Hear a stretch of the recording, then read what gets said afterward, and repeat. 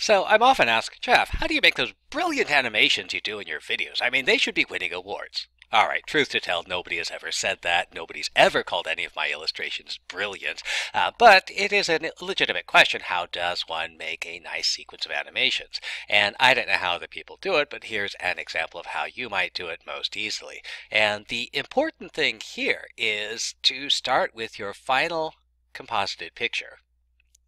And in this particular case, what I want to do is I want to draw a graph of y equals log of x, and I want to shade the area under the curve above the x-axis between x equals 1 and x equals 4. And at the end, I have this picture here, and I produce this in a fairly standard drawing program. Microsoft has a version of it. OpenOffice has a version of it. If you want to get really sophisticated, there's other things you can do. But the important thing here is I have my final picture.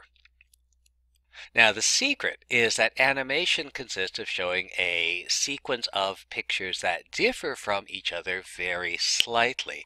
And so here's the important thing. If you don't want your animation to be choppy, what you're going to want to do is you're going to want to make that difference as small as possible. And so a good way of doing that is to start with, again, the final picture. This is where I know I want to end up. And I'm going to produce the preceding pictures by successively deleting elements from this picture.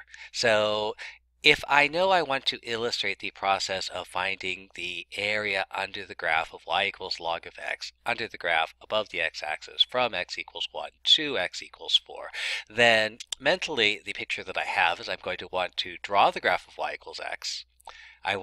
First of all, I'm going to draw the x and y axes. I'm going to draw the graph of y equals log of x. I'm going to place my x equals 1, place my x equals 4, then shade the region. And so the last thing I put into this picture is going to be shading the region. And so the picture before the final one is going to have the same region, everything being the same, except this shaded region is not going to be there. So the first thing I'm going to do is I'm going to select the region and I'm going to copy it. This is an important step. I want to copy this, and I'm going to insert a new slide. I'm going to now paste the picture there. And so now I have this picture here. This is my copy of the picture. My previous picture still exists. You can't tell, but I've just switched back and forth between the two pages. But now what I'm going to do is I'm going to select the region that I want to get rid of. So I'll click in the region, and at this point I will now just cut that region out, and that's gone.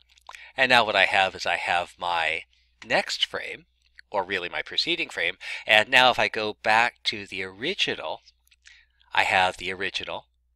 I have the frame minus one particular picture. And if I flash this, then this, it looks like I've filled in the region. And most importantly, things haven't moved very far. All right, well, what if I want to do the next thing? Well, I can also, so here I'm going to do something a little bit different. You can't see it because it's taking place off screen, but I'll use my software. I'll insert a duplicate slide. So now this is actually a copy. So nothing up my sleeve. Here's the copy.